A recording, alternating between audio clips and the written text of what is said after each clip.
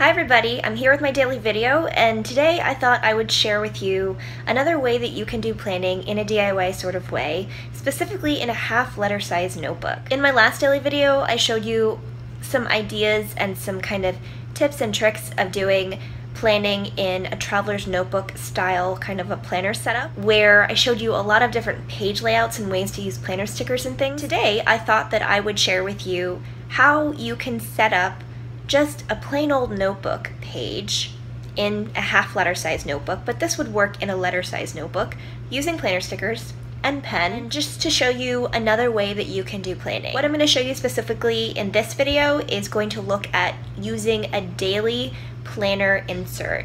I'm just using notebook paper, but this might give you a little bit of some ideas of ways that maybe you can set up your planner, or even if you haven't considered using a daily planning page, this might give you some ideas about how you can go about using one if you're considering it. If you're interested in seeing what a sort of a DIY kind of a daily planning insert looks like and using planner stickers, then I invite you to stick around for the video. And I hope that what I have to share with you is something that's helpful and helps you to find your planner piece in your own planner. So let's go ahead and watch the video.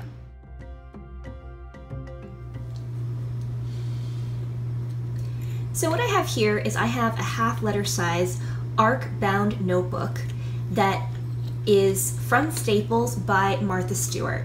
Martha Stewart has a really awesome stationery and just kind of office supply line. It's sold exclusively at Staples. This is an arc bound sort of a notebook, and that basically means it has these discs, these well, they kind of look like, it kind of looks like a spiral notebook when you have it like this, but the difference is the discs, they're a little bit wider apart, and you can, like, you know, put your hand there so then you can kind of hold it. The great thing about a notebook like this is that it's reusable. This is not very different from the Happy Planner kind of setup, but I actually really like these kinds of discs, especially from the Martha Stewart arc kind of system. These are my very favorite discs. This can flip open and onto itself like this, so it like flips back like this. And the paper that comes in this is just really, really good quality. Not very much of an issue that I've ever had with shadowing.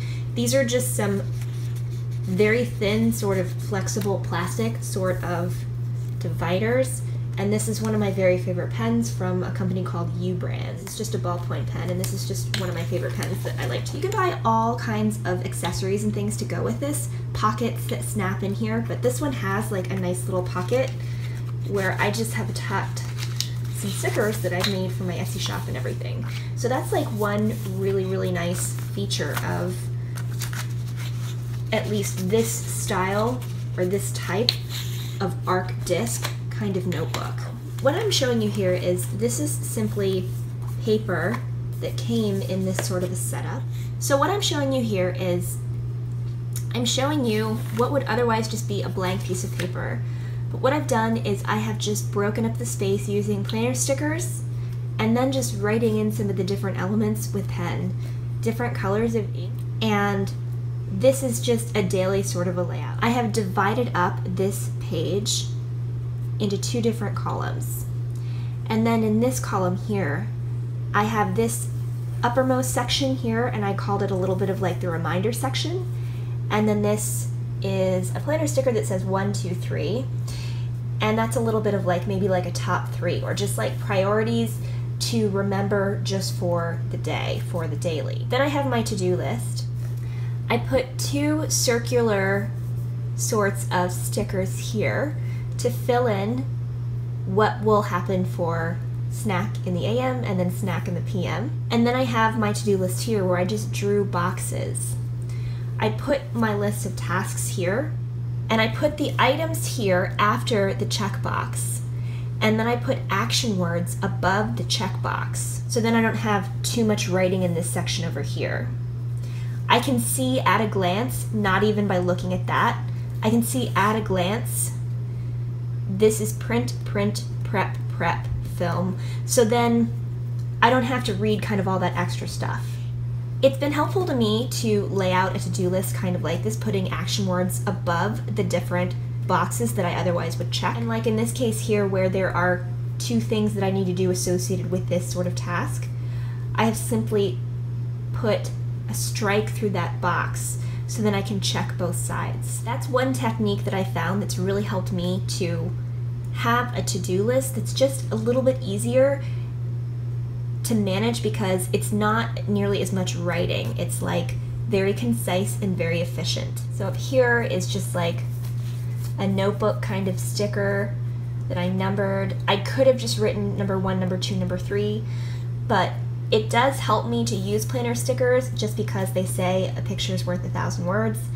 And the human brain actually reads and processes pictures 3 to 5 times faster than words. So it can be very, very helpful to use planner stickers or just colors to color code things as a way to help you get a faster visual read on any given page. So this is the right-hand column. The left-hand column here, I just put today up here. And this is just an hourly breakdown that would otherwise be just a daily sort of a layout. I usually wake up before 5 a.m., but I try to start my day with just some quiet time, you know, doing reading or doing journaling, having coffee.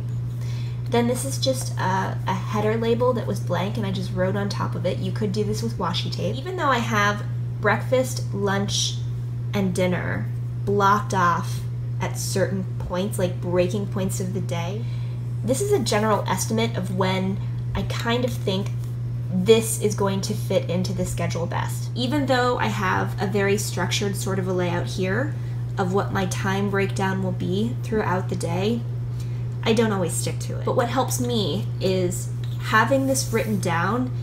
It just helps me as I get through the day to have an estimate of what I wanted to happen in that sort of window and space of time. I have just a blank header label, or like I said, that could have been like washi tape. 8 a.m. I want to try and do laundry, linens, and some clothing that we're going to be giving away. I have a small pencil here that says planet, so to me, bullet journaling is different than doing planning. To me, is something that I want to do more in my leisure time and have it be less structured than doing like the logistics and the planning that I usually always do in any given day. This block of time right here, kind of 9:30-ish to about 11 a.m., that's time I have blocked off to do homeschooling with my daughter. And included with that is just some 15-minute pickup time for us to be able to not let things pile up and just be in a good sort of a routine to, after we do the things that we need to do for homeschooling, because sometimes we can make a mess, just to kind of pick up. And so I put that kind of in there, sort of section of tasks that we're doing. And I have lunch there. After lunch, we're going to try and work on a little bit of a book report. So I layered some stickers there. I have music appreciation on here, and it has like little music notes and things overlaid with like a globe shaped like a heart because we're studying world music for homeschooling. And then I couldn't actually find any road stickers that were really tiny, so I designed some myself. Here is the dinner sort of a block, and that could happen anywhere from like 4:30 to like 6 p.m. After dinner we have some quiet time, so I turned a page flag, kind of rotated it so that the triangular shape kind of directs the eye this way to the writing, and then I layered some stickers over top of that. This one you see, it's kind of like the way that I start the day. I end it in the same sort of way, and then clean up time, because seemingly, you know, when we're having quiet time, my daughter likes to get all the toys out and really kind of have a good time with some independent play.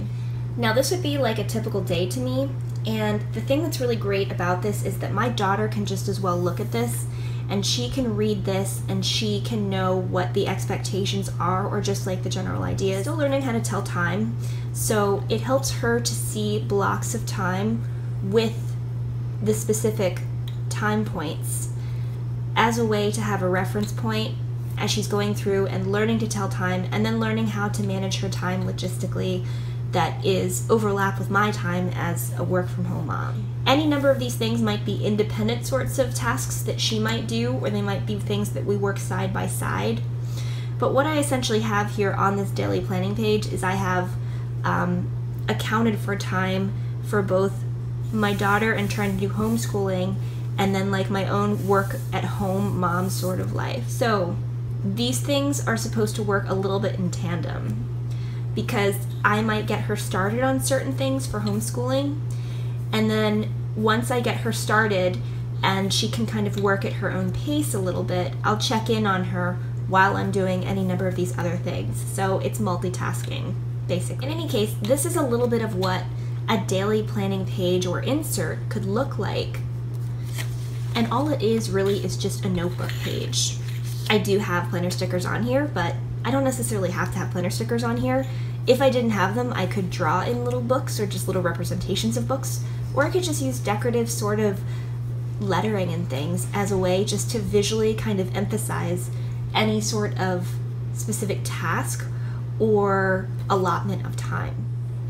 Something else, these headers here are in script, sort of a font. Something that I have found to be very, very helpful is to mix script with print. When I want something to be a little bit of a heading, then what I will do is I will deliberately use script or cursive. And when I want something to be a little more of a list, I will deliberately try and use printed sort of handwriting. I don't necessarily think that my handwriting is all that neat, but I found it very, very helpful to differentiate between headings and then like body text by using just two different types of handwriting, script up here and then printing down there. So that's something else that's helped me a lot in doing DIY planning. So I hope that this was helpful to you in seeing that you can just take a regular notebook and turn it into a planner page, still use planner stickers, and use your favorite pens and things. This is obviously very well loved, and I hope that this was helpful for you. One of my very, very favorite ways to do planning is honestly just in a standard notebook. There's something to me that is very refreshing and even reassuring doing things on just like a plain old notebook page. I feel like for as much as I love my planner setup that I use on the daily, my Filofax Personal Compact, that's the Osterly, the one that I always usually share on this channel, there's something that is very refreshing to me sometimes just having a fresh sheet of paper. You kind of adjusted and sectioned off and compartmentalized in ways that I might need in a more immediate sort of a way. Now, what I showed you in this daily video was using a daily planning page, but sometimes I actually will use just a regular old notebook as a way to do project planning, and I will even divide up the page much like what I showed you today in like the daily planning sort of a setup that I drew up with pen and then just use planner stickers as a way to visually cue myself to know what moments of time were spoken for specifically. Planner stickers and just different colored pens and things are really, really great ways for you to break up the space visually. You also don't necessarily need to buy planner stickers. Planner stickers, they can get pricey. I know that for a fact. But the thing is you can make your own planner stickers, and I actually have done a video about that, and I will link that in the description of this one. And even if you don't do it that way, you can do it other ways. You can just buy full sheet label paper, and you can draw your own stickers and then just cut them out with scissors. Easy peasy. I hope that today's video was helpful for you. I hope that you maybe are discovering some different ways to do planning, and maybe even you're discovering that DIY planning is kind of cool and it's kind of fun. It's great for saving you money, and sometimes it's great for saving you time, just because you're not spending all the time in the world going out and trying to find kind of like the ever-elusive planning piece or planner piece, because you, in whatever notebook that you have or whatever paper that you like to use, you can use that to draft out, to design your own planner that maybe it didn't even exist until you decided to design it and create it yourself. That's it for today's video. I hope you enjoyed it. Thank you so much for spending so much of your time with me today, and I look forward to seeing you in the next daily video. Bye.